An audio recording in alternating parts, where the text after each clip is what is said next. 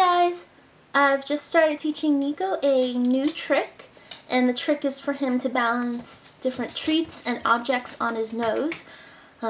So I thought I would make this video and show you my technique. Okay, so I have Niko with me here, and I first started training him by just using my hand and putting it on his nose like that. And I would do this over and over again. And you can see that he's kind of annoyed by it, and he tries to move his head. So I would just do this over and over until it got really boring for him, and he didn't care if I put my hand on top of his nose. Now my theory behind this is that once I do this enough, he really gets used to something coming at him and touching him in this area, and he would start to ignore it because he's so used to it. He's very used to the sensation by now because I keep doing it to him. So once you see that your dog doesn't really care if you put your hand on his nose, you can leave it there for a couple seconds and then praise him for it. Good boy, Niko. Good job. Good boy, Niko. Isn't he so cute? He's so cute. So in my next step, I start to introduce treats, like this one in my, this one in my hand. It'd be good if your dog already knows the leave it command, which means that he does not eat the treat until he's told. So Niko right now knows that I said leave it. That means he should not be eating this treat. So I don't just start off putting it right on his nose and hoping that he would balance it. I would hold the treat up close to his nose so that he doesn't feel like eating it. Well, he feels like eating it, but he's trying to hold himself back because I've given him the command to leave it. And this is something very simple to train for a dog. You see, he's completely looking away. He doesn't even want to be tempted by this thing. And so I can start to move it, do the same thing, have the treat touch his nose, and move it away until he gets pretty bored of this and he knows that I'm not going to give him the treat.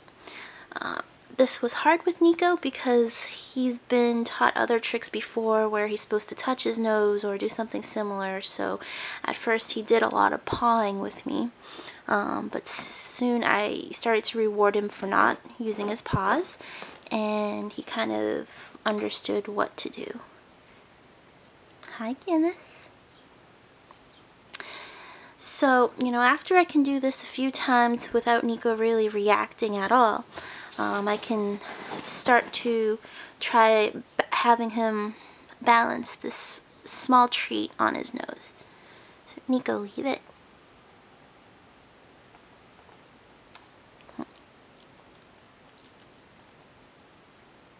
Wait.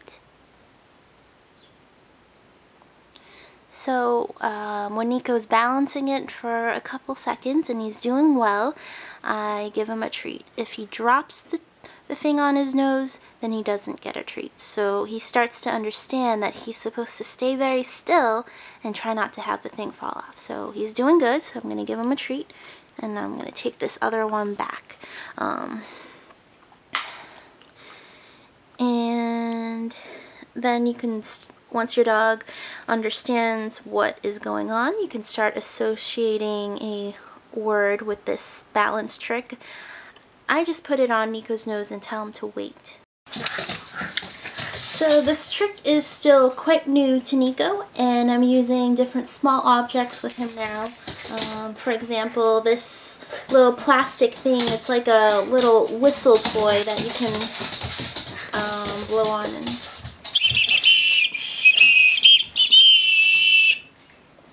actually really loud. There's 4 different notes. It's pretty cool. Another object I had lying around is this. It's a poker chip from Mohegan Sun, and it's just about the right weight and size that I want to use right now. So just these little things that I'm finding around the house and trying to get him used to different objects, having him balance them on his nose. My dogs are being really loud because they're playing right now. Maybe I should show you that because it's cool to watch.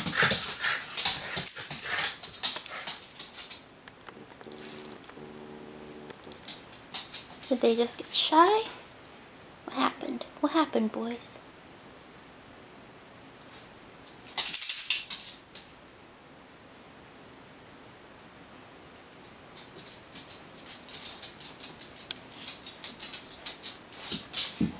Alright, never mind. No more playing.